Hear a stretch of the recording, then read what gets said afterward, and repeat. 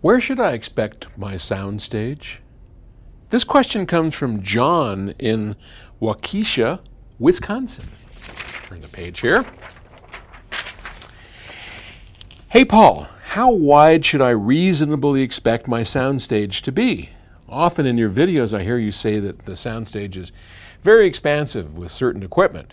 How far to the right of the right speaker and to the left of the left speaker should the soundstage extend? I have a limited listening area which makes for about a 40-degree spread right and left for a total of 80-degree soundstage. That's already a pretty nice soundstage at my listening distance, but should I expect one even wider? Seldom do I perceive the soundstage to extend outside the width of the speakers.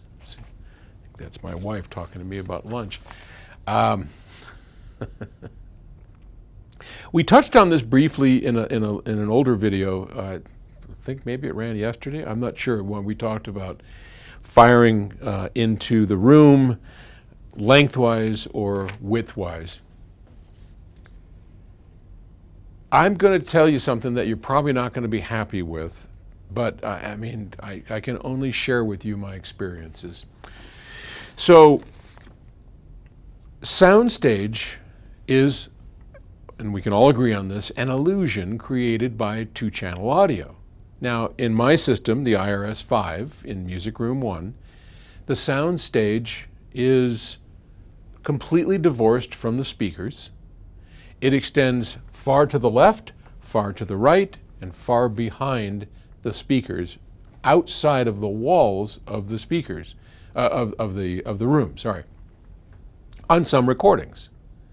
So the first thing we have to get clear about is which recordings are we talking about? Because if you're listening to the average, I don't know, the average recording today, there's not much in the way of sound staging. So it's really tough when you ask me this question, because I've got a bevy of tracks that I listen to on the server or through our direct stream memory player that I've curated over the years that has enormous soundstage, right? And I know, and I have to have these because, you know, many times when we're judging electronics, we have a new design, we have a competitor's product, which we rarely do, but we do. Or somebody brings one in and says, you know, how's the soundstage? Is it truncated? Is it confused? Is it tunneled? Is it proper? Well, in order to do that, I've got to have references, and I have to know those references. So I have a collection of tracks I know the soundstage to be huge on. So very first thing, we have to come to some kind of commonality when we are talking about the tracks. You know, what tracks are we talking about here? And that's important because if I play, let's take one of my favorites, and I've written about this before. Reference Recordings makes a CD that is the, what is it called? It's got the Rudder Requiem on it. I think that may be the name of the track. But anyway, look up Reference Recordings, the Rudder Requiem, and it's got the Dallas Symphony, or the Dallas Choral Group. There's like 300 people. There, and well, here's another one, Cantati Domino, the Proprius. It's on album, it's been out for 20, 30 years. I mean, it's a classic, a chestnut, as we like to say. So either one of those, the Cantati Domino on Proprius, that you can find that on Amazon, John Rudder's Requiem from Reference Recording with the big pipe organ and the 300 people choir. Let's start with that. Now, if you put that on your system, you should be able to turn the lights down low, close your eyes, whatever you have to do to eliminate the physicalness of your speakers that are anchoring your brain saying, look, it's coming from there. How is it possible to be divorced from the speakers?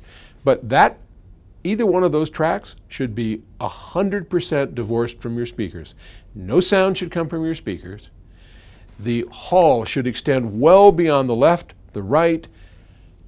It should travel behind your wall, depending on how far away your rear wall is, or your front wall, whatever you can call it, the wall behind the speakers. And it should, when you close your eyes or darken the room, there should be a huge stage, as if you're in a huge church or a choir hall, which is in fact where it was recorded. So these distantly mic'd tracks should provide that. If it doesn't, and many times it doesn't. I mean, I've listened to it where it's like, trapped right between the speakers, coming out of the speakers, not behind the speakers. So pick that track, play it, and if it doesn't, it's a long story. It could be your speakers, it can be the setup, the electronics, the cables.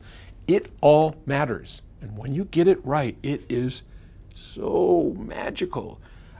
I always play that for people when they show up here. They want to hear what a real sound stage sounds like. They want to hear in a room how 300 people can explode and never come out of the speakers. And it's magical, truly magical. Get your reference material, give it a try, and if not, maybe we'll do a few series on how to gain imaging, but it should extend far beyond your speakers in all directions. You should have at least 180 degrees, if not more. Okay? Thanks. Talk to you tomorrow.